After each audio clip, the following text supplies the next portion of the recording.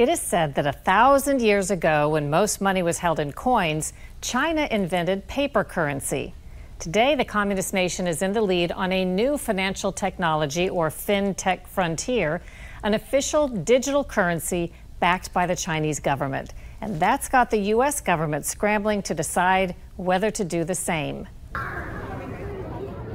China's digital version of its currency is called yuan, also named ECNY. The communist government promotes it as a step of cashless society. The currency can be purchased tax-free with no middleman. Analysts say it's China's effort to retain control and undercut the influence of other digital money and cryptocurrency like Bitcoin, which are backed by assets or nothing at all.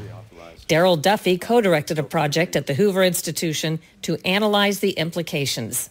Why do you think China is doing this, what it's doing? The government wants to control anything where there's a lot of data and where there's a network of connections among Chinese citizens, and especially by a technology as powerful as a payments technology.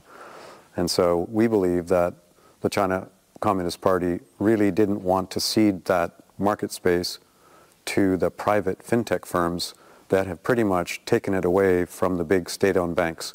So it was time for the government to step in and reassert government control over the payment market in China. What did China do before this panel of experts was convened that got attention and made everybody say, we need to figure out what's behind it?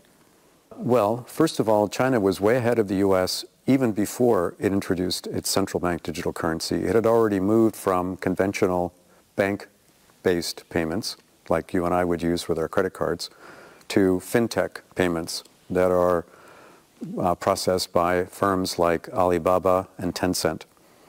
And those apps had taken over 95% of day-to-day payments by consumers in China.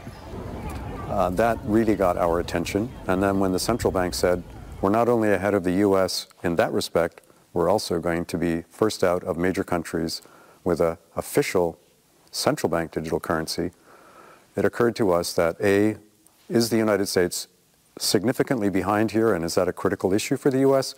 And B, could things happen with China's central bank digital currency that would threaten privacy, national security, the dominance of the dollar?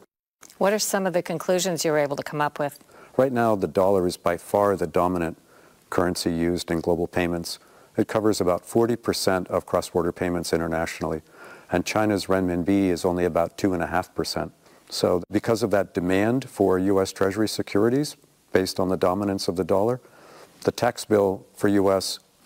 Citizens is lower because the U.S. government can fund its deficits at a lower interest rate, not to mention a big commercial advantage, and also helps U.S. taxpayers lower their tax bill because everybody wants to own the dollar.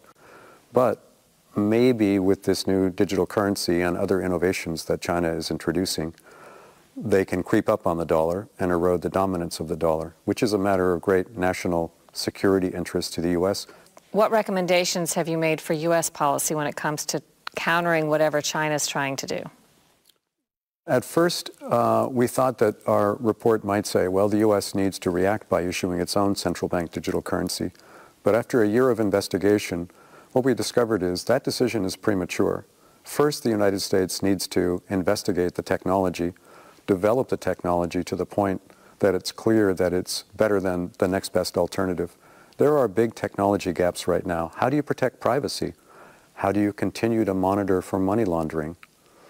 How do you make sure that people that are not in the banking system now, the unbanked, can use this central bank digital currency and access the banking system?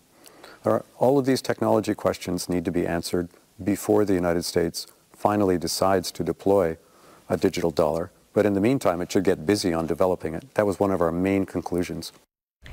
You can read more in the report issued by Duffy's group at the Hoover Institution. It's called Digital Currencies, the U.S., China, and the World at a Crossroads.